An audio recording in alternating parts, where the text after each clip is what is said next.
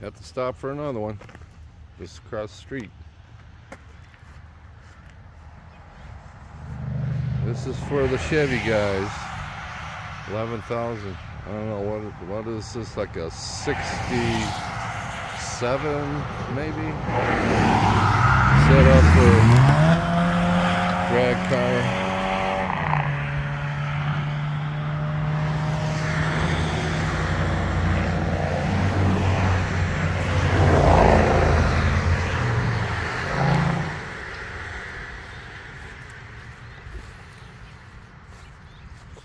Looks like a candidate for a LS crate motor.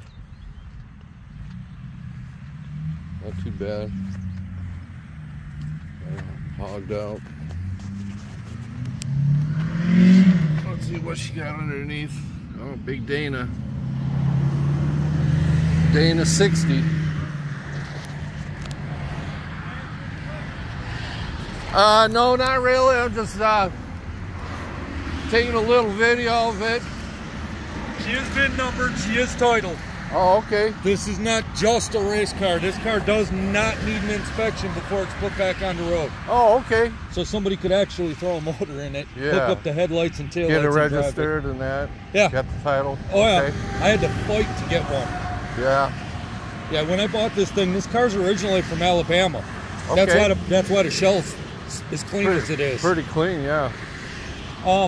The front clip is fiberglass. Okay. The doors are fiberglass. Did you look inside? No. Is this a 9 or an 8? This is 9. 9? Okay. Well, I didn't see any markers on the fenders, so they usually put markers. It's right? front clip. It's fiberglass. Right, but usually if it was a 9, Yes, they would have markers. Yes, they would be in the side. Yeah. Okay.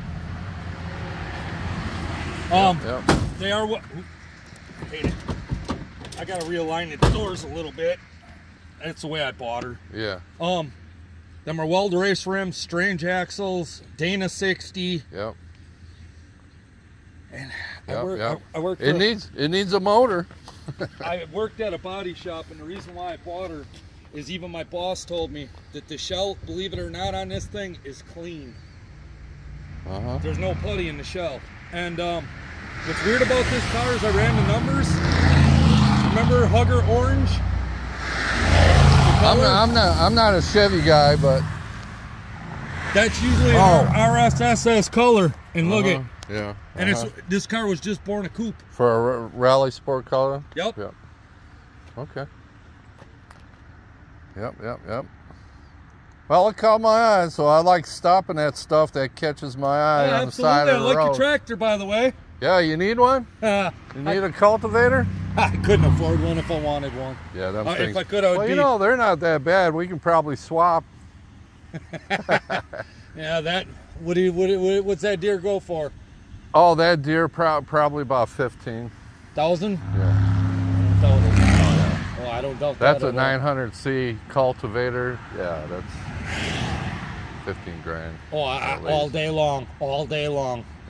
Yeah. And the other one's an international 265. Then there's a 274 that are brother and sister, but that's a nice machine too.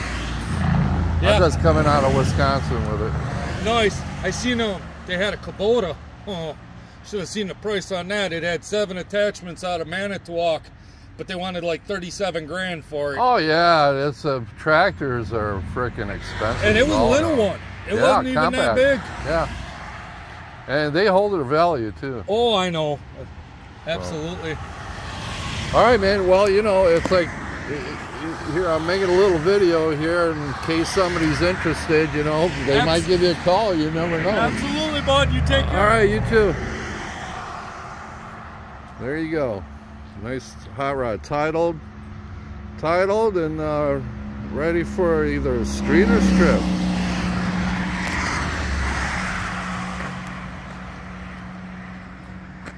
Yep, there you go. I gotta go later.